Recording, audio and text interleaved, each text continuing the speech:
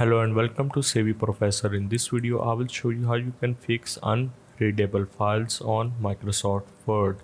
So the first solution is you just have to right click on your document and go to properties.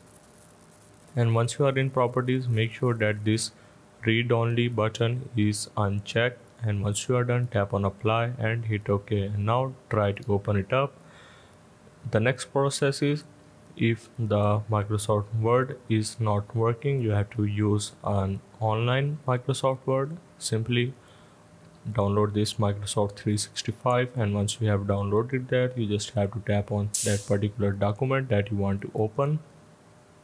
Now if you cannot find it on your computer, you just have to tap on the file on the top left corner and you just have to tap on open and select your particular file by tapping on view more files, and this will take you straight to your computer.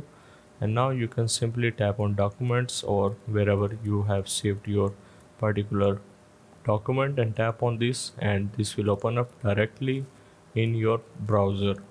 So hope this helps. This is how you can fix unreadable content in Microsoft Word.